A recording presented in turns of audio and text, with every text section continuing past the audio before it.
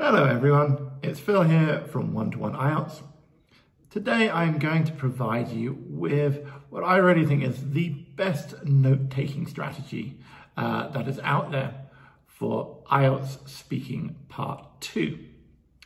Now, I've been having a look on the internet and I've been doing a bit of research, and there's really not very many good strategies for Part 2 out there. There are aspects of some of these strategies that other YouTubers and teachers have made, which are quite good, but I don't think any of them make a really good cohesive strategy that helps students make sure that they've got a good structure, but also really feel confident that they're going to speak for 2 minutes. So today, first off, I'm going to show you some do's and don'ts, and then we're going to move into the strategy section. So you get 1 minute to take notes in Speaking Part 2. So there are a couple of things that you really do not want to be doing. So the first thing that a lot of students will do is just write sentences that they want to read later. You're never going to be able to do this. It's absolutely impossible to write a script for a 2-minute speaking exam in 1 minute. It's just not going to happen. And if you do start reading your notes, it's not very natural. You know, it's meant to be a speaking exam, not a reading exam. You shouldn't be focusing on the exact content. So we're not going to talk about exactly what we're going to talk about. We're going to be taking notes on areas that we want to be talking about rather than the exact specifics of what we're going to talk about. Don't freeze. Like a lot of students will go, oh no, I don't know about this topic. How am I ever going to talk about it for 2 minutes? If you follow the strategy I give you, you can get busy and you're not going to be freezing. And the other thing that I see a lot of students do, and we really don't want to do this, is don't finish your note-taking early. Okay, so you're giving a minute. As an examiner, I always find it fascinating when students after 30 seconds go, I'm ready. It seems very arrogant to say, okay, I don't need this time. We're going to use all of the time to the best of our ability. Okay, so let's have a look at some things that you really do want to do. So the first thing I'd really recommend doing is take notes about the structure. And this is the structure that I'm going to show you in a minute.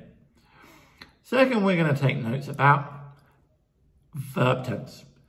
So often you'll find the questions asking you about the past tense, something you did in the past.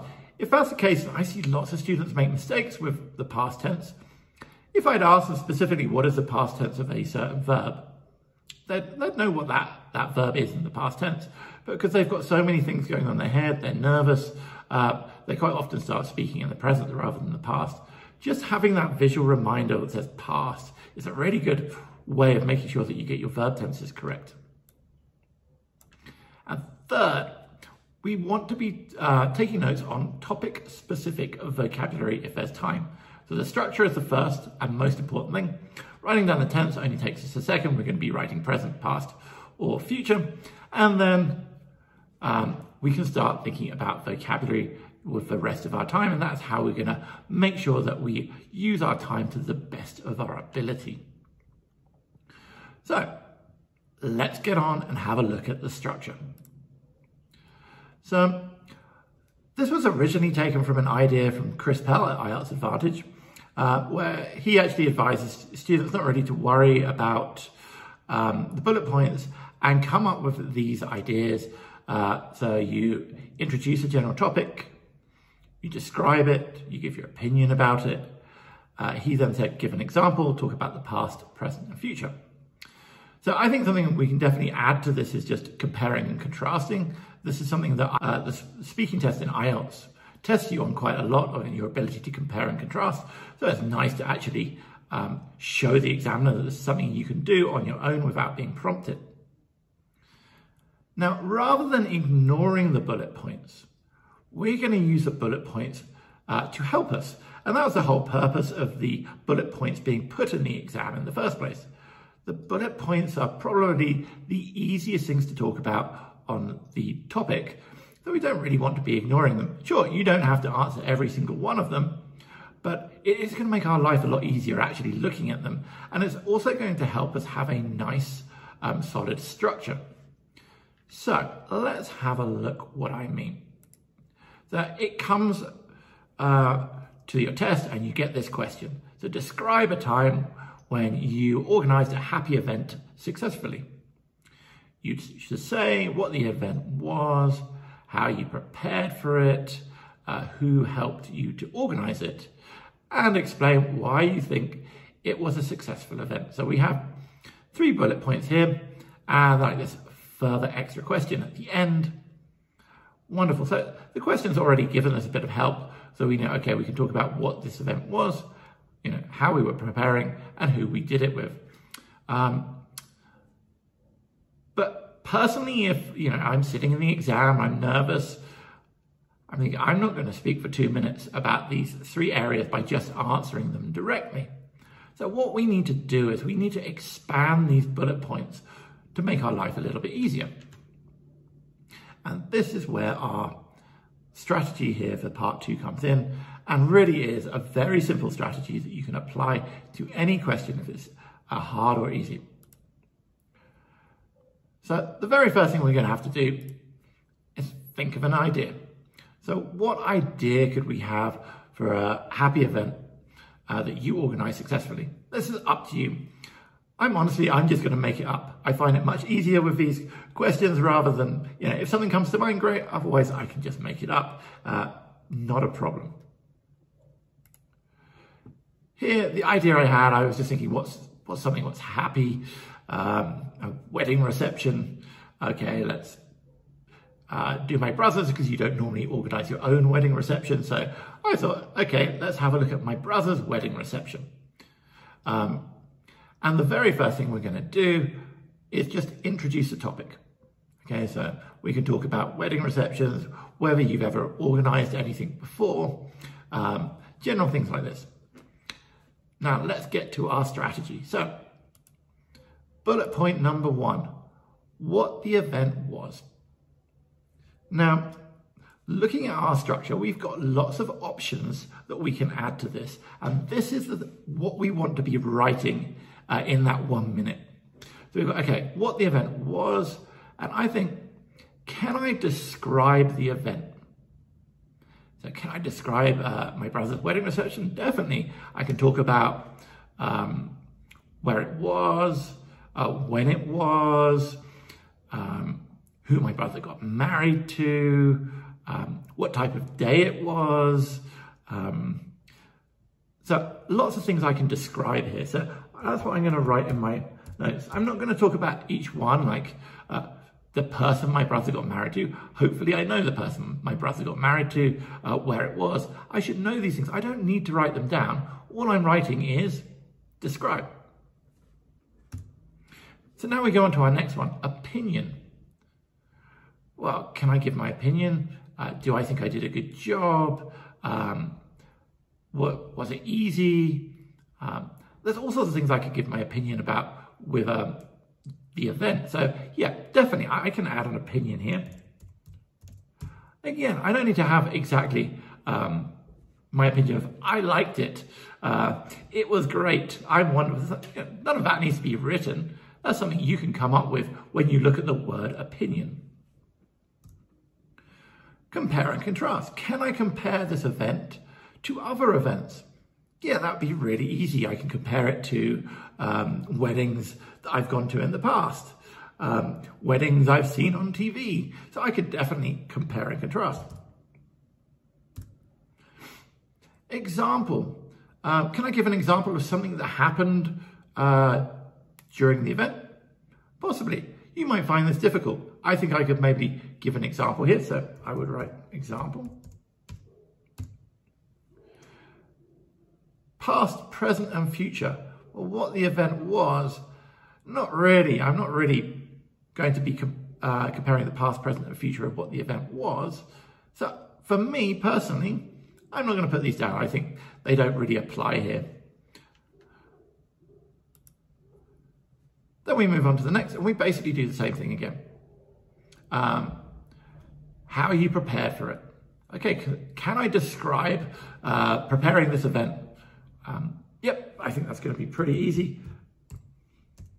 Yeah, I'm just going to say what I did to prepare it, whether it was difficult, where I prepared it, how long it took me to prepare it.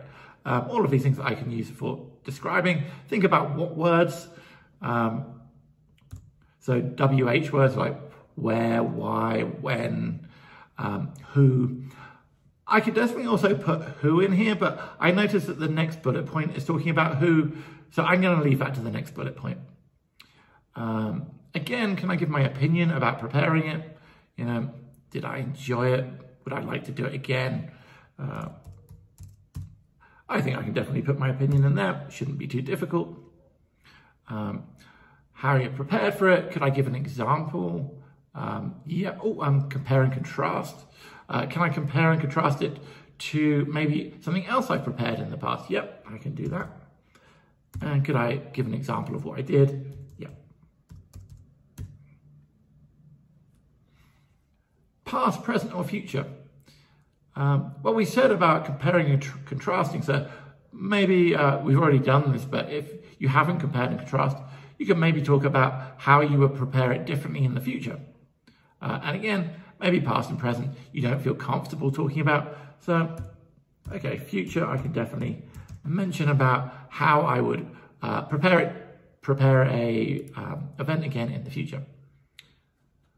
Who helped you organize it? Easy. Anytime it says who, you should love these questions. It's very easy to describe people. So describe, definitely. Give your opinion about them. You know, were they helpful? Definitely give our opinion. Compare and contrast to other people we know, definitely. Give an example of something that they did in particular. Yeah, maybe. Again, if you come to this part of the exam and suddenly go blank and say, oh, I can't think of an example, then don't worry about it. Move on to your next thing. The important thing is we've got a structure to follow. And then past, present, future. I could maybe talk about when I met this person in the past. In the future, would I work with them again? So I think that's possible. And explain why you think it was successful. So again, we're gonna describe why it was successful. And I think I'm just gonna stop there. And now we're gonna have a look back and see quite how much information we're going to be able to talk about. So let's say on average, we could probably talk about each of these ideas for about 10 seconds. So what the event was, we've got 10 seconds for description, 10 for opinion, for compare and contrast, and 10 for examples. That's 40 seconds. How you prepared it, 10 seconds, opinion 10 seconds, compare and contrast 10 seconds, example 10 seconds, future 10 seconds. Well, there we got 50. So we're up to a minute and a half already. Who helped you organize it? Well, 10, 20, 30, 40, 50, 60. Oh, wow, we've got a minute there. Describe. We've at the moment got 3 minutes of things to talk about. Now, at this point, we don't have to worry at all because we're going to be stopped by the examiner after 2 minutes. You don't have to talk about every point. You don't have to get to the end of your speech. You know, the key is language, that you demonstrate that you're able to continually speak for 2 minutes. This structure is giving you the way to do that. But rather than what a lot of students do is they meander, they go from one place to the other, because they haven't got any structure, because they're just coming, okay, this idea, now this idea. With this structure, your ideas are going to be incredibly well organized, so you're going to have a wonderful structure. Now, I think when I'm doing this myself, I'm thinking, okay, describe, opinion, compare, contrast. To write all this down, it's probably going to take me about 30 seconds. Maybe it took me 5 or 10 seconds to come up with an idea here for the reception. Let's say we're on 40 seconds. The main tense, describe a time you organize, so it's in the past. Yeah. Okay, so let's say we're up to 45 seconds. We have 15 seconds left. What are we going to do? We're going to think about vocabulary. What vocabulary can I use? So what phrasal verbs maybe? So, okay, I see the word who. So who, we've got get along, because we can say we got to get along well with the person who helped us organize it, or maybe didn't get along well. But a nice phrasal verb we got there. We could think, you know, are we good at something? Are we good at organizing it? So some vocabulary we could think about for weddings. So we could talk about the bride, that's topic specific, the groom, bridesmaids, maid of honor maybe. So these kind of words are very topic specific and will be impressing the examiner as you go along. With this, you can see that we've made full use of our time. We've got a good structure.